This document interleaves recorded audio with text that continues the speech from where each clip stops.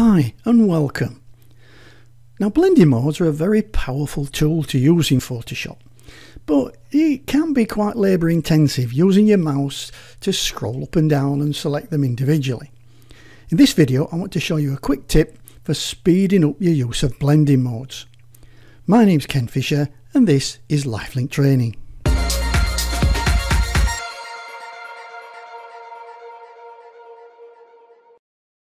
Okay, now blending modes do tend to be a bit of a trial and error thing.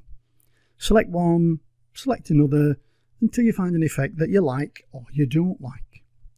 So a method of getting through them quickly and easily is good, yeah?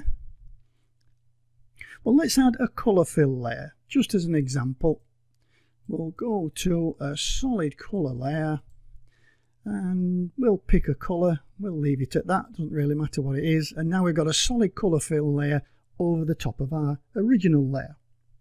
Now if you like working manually, then you could go and select another, let's say the dissolve. Well, that does nothing. We'll then select the multiply. Well, that's not bad, that's a bit better. And then you can do the colour burn, etc, etc. But the further you get away, the more mousing you've got to do. So let's put that back to normal. And then I just want to show you that there is an easier way. And what this involves is a keyboard shortcut. Now the keyboard shortcut is to hold the shift key down and press the plus or the minus keys. Now I'm holding the shift key down and pressing the plus key at the moment.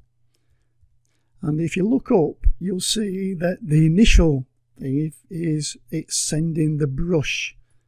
So you can see now I'm going pin light, hard mix. It's actually doing the blend modes of the brushes.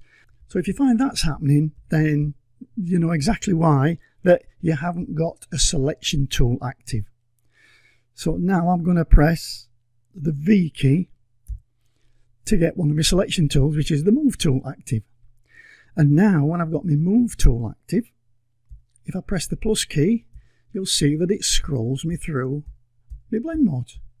So I can now go plus to go forward, minus to go back, and I can investigate in detail without any mousing whatsoever until I get a blend mode that I think, oh, yeah, I quite like that one.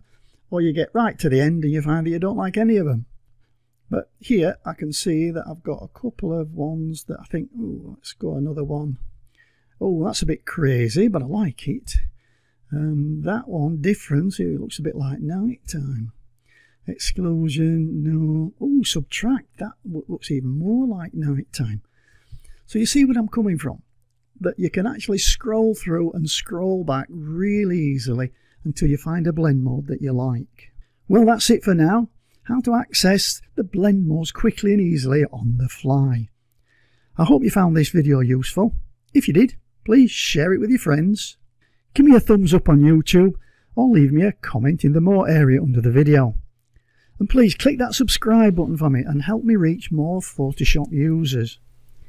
If you're passing by on Facebook, say hi and like my page Lifelink Training. It would be much appreciated. Okay, I'll see you in the next video. Bye for now.